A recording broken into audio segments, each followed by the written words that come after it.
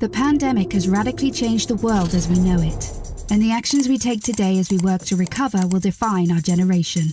Now is the time to think what history would say about this crisis. 2020 has been challenging on a lot of levels, as economic, environmental and societal frailties have been laid bare. But it's also proved that when we need to, we can act rapidly and restructure our lives. The recovery from the pandemic is an opportunity. We can see rays of hope in the form of a vaccine, but there is no vaccine for the planet. Nature needs a bailout. You don't want to go back to the status quo that you had before simply because it was the status quo that got us here. With everything falling apart, we can reshape the world in ways we couldn't before. Ways that better address so many of the challenges we face. And that's why so many are calling for a great reset. A great reset? That sounds more like buzzword bingo masking some nefarious plan for world domination. Hands up, this kind of slogan hasn't gone down well.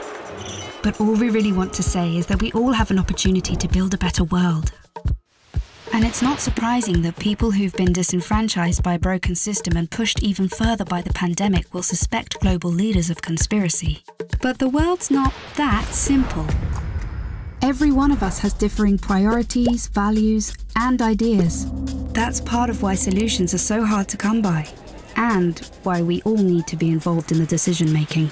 Because whether it's politicians, CEOs, academics, activists, or you, we're all about getting people together, even those you may not like, to sit down at the table and develop solutions that work for all of us.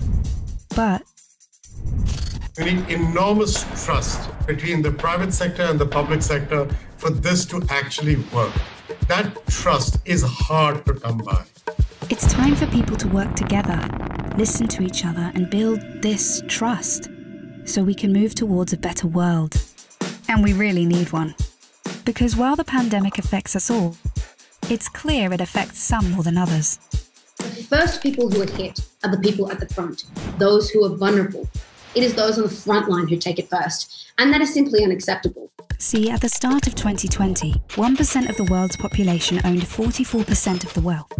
And since the start of the pandemic, billionaires have increased theirs by more than 25%, whilst 150 million people fell back into extreme poverty. And with climate change set to dwarf the damage caused by the pandemic, the message from 2020 should be abundantly clear.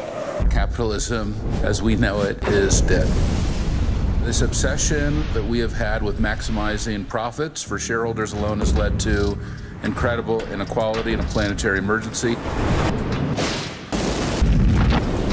But no one can do this alone, and top-down approaches won't get us anywhere, because everything we've learned in our work has shown us that diverse voices lead to better results. And it's for these reasons that the forum talks about something called stakeholder capitalism, which would shift businesses away from just profit.